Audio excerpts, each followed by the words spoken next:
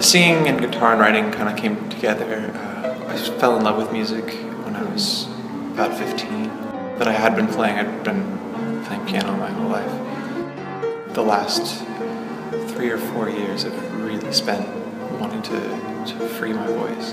And so my life has become dedicated to that. That's one of the main reasons I started busking full-time. That's all I wanted to do, and I realized that the task of actually freeing one's voice is tremendous.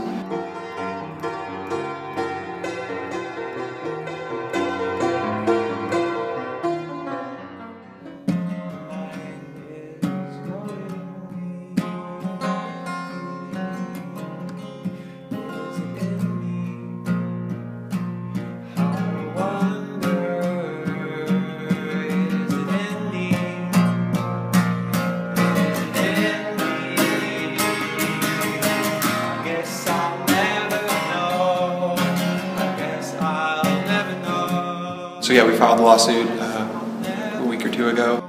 It'll probably be nothing until the summer. Our main goals with the lawsuit is definitely to make a stand and just say that this isn't okay.